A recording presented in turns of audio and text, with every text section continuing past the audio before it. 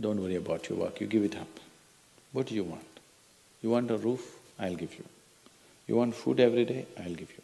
All you have to do is just sit in one place and be blissful. I will feed you for the rest of your life. Can you do? No, you want to mess up something every day. People say they're only working for a living. I said, don't worry, I'll give you shelter, I'll give you food every day, no problem. All you have to do is, I want to see tears of blissfulness every day. That's all the requirement. You don't have to do any work, you don't have to serve me, you don't have to produce anything, nothing. Just sit here blissfully, we'll feed you, we'll worship you. No. So the problem is not in your work, the problem is not in your life, the problem is not in the world that you live, the problem is just that you have not done the necessary things for this one to flow through this effortlessly, beautifully. The necessary work has not been done and we're just hoping it'll happen by accident. It doesn't happen by accident. Lot of people in the world think United States of America is heaven. But people who live here don't think so at all. Isn't it so? Isn't it? A lot of people in the world are dying to get an entry into the country. If you open up the southern borders, 10 million people will enter tomorrow morning because they think this is heaven. But you are not experiencing it that way, isn't it? You are not experiencing this as heaven because hell and heaven is not a geographical place. Hell and heaven is what you make out of yourself, isn't it? Too much talk about heaven has been going on because there are too many people who made a hell out of themselves.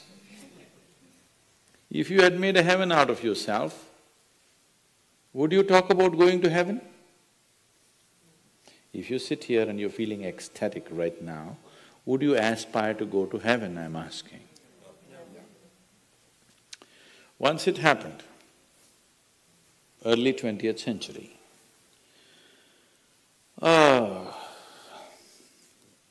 Orthodox Greek church, a bishop from that church, you know, Orthodox Greeks have their own separate church, they have their own pope who lives in Turkey, you know this?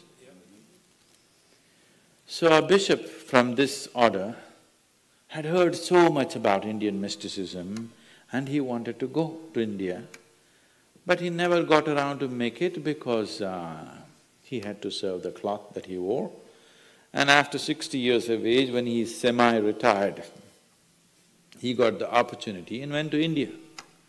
So he came to South India, near where we are, and he wanted to meet a mystic, a yogi.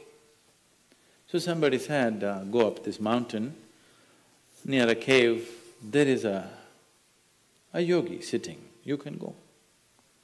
So our man went, plodded up the mountain, halfway up and went.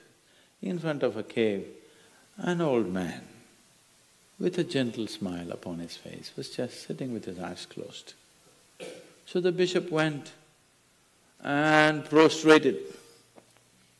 He cannot do it, he is not made for that. But they had told him, if you go to India, you have to crawl. He prostrated like this and with all his four limbs he got up.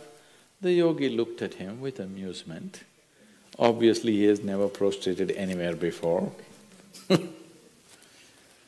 And he smiled.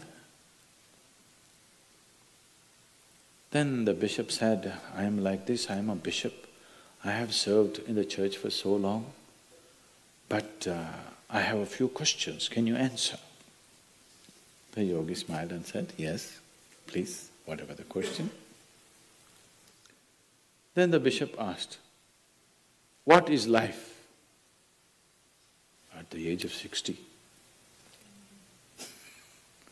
What is life? So the yogi closed his eyes, became very blissful and said, life is like the fragrance of a jasmine on the spring breeze. And tears of blissfulness flowed out of his eyes as he was saying this. Then the bishop said, no, no, no.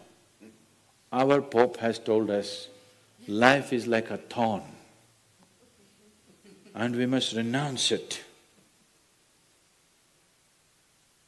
And even symbolically, Jesus himself wore a crown of thorns. So, how come you say this? Our Pope says otherwise. The yogi looked at him, smiled and said, well, that's his life.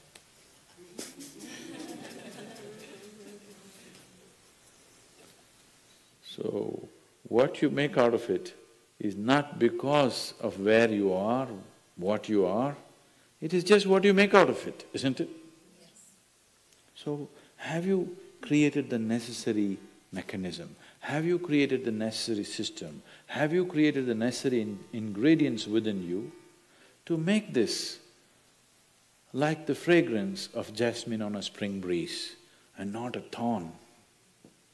If it's a thorn, we must pluck the damn thing out, isn't it? Isn't it so?